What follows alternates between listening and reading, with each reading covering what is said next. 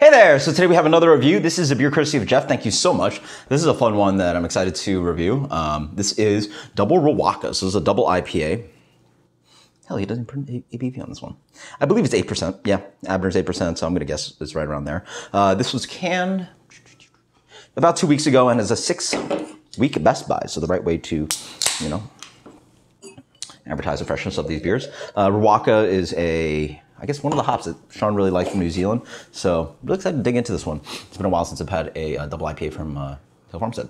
So the beer comes in a light gold color, medium plus haze on that, right? Pretty opaque, actually, pretty hazy. I feel like some of the beers early on were not as hazy, but this is pretty much like what new haze sort of generally looks like. Not completely milky looking, but or juice looking, but medium plus to almost full on haze. Fluffy, tiny bubble head. I get a little bit of ripeness. I get sweet melon. It's almost like cantaloupe, but almost like a tropical vibe to it too. So there's like that kind of hints of pineapple. Sweet citrus. So it's a tropical kind of citrus note. So it's like, not tropical citrus, but like sweeter, kind of like navel orange notes to it. Maybe a touch of like white grapefruit. Quite nice.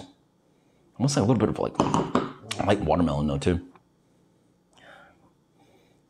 A little bit of doughy malt in there. Cheers, it smells fantastic. Soft, creamy. A little bit of that kind of like chalky thing. Is it chalky? Maybe slightly chalky, but then also just that kind of like really light, doughy kind of note to it. I'm actually not quite sure if there's wheat or oats in here, but there's just really like pale, doughy kind of malt character. Fruit follows. It's all those really light kind of yellowish fruits. So it's like, again, sort of like cantaloupe, light orangey notes, even like leaning towards a little bit of like, maybe a little bit of white grape, but in general, there's like this herbal kind of grassiness on the back end as well.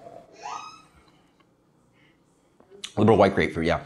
That citrus note lingers too, but it's not overly fruity actually. And then it just has that like really doughy malt character, devoid of bitterness, a little bit of like grassy hop character on the back end. Pretty like delicately light beer. For 8% double IPA, doesn't really like zing too much on the nose. For sure, I prefer the Edward. Wow. Maybe have it a hair cold. I could say that. Probably have it a hair cold.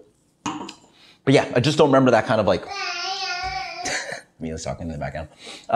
I just don't remember these beers having that really like pale malt character, and like it tends to like dominate the beer a little bit with a little bit of that kind of like. It's that familiar, pale, creamy New England thing without being overly sweet. So it doesn't really have too much sweetness behind it either. Huh. It like dances somewhere around what Hill Farmstead generally tastes a little bit like, but with a little bit more of that creaminess, that like light malt character that a lot of New England IPAs have. And then it's just like, I also thought the beer generally had a little bit more bitterness though. That's good. That's good. Not rocking my socks off right now, huh? Then again, thank you to Jeff for sending a few more cans. Maybe I'll just like think through these beers a little bit more time. But this is still delicious. 92 double Riwaka from Hill Farmstead. Absolutely fantastic. Post in the comments below if you've had a recent Hill Farmstead beer, what your thoughts are. Until next time, guys. Cheers. Later.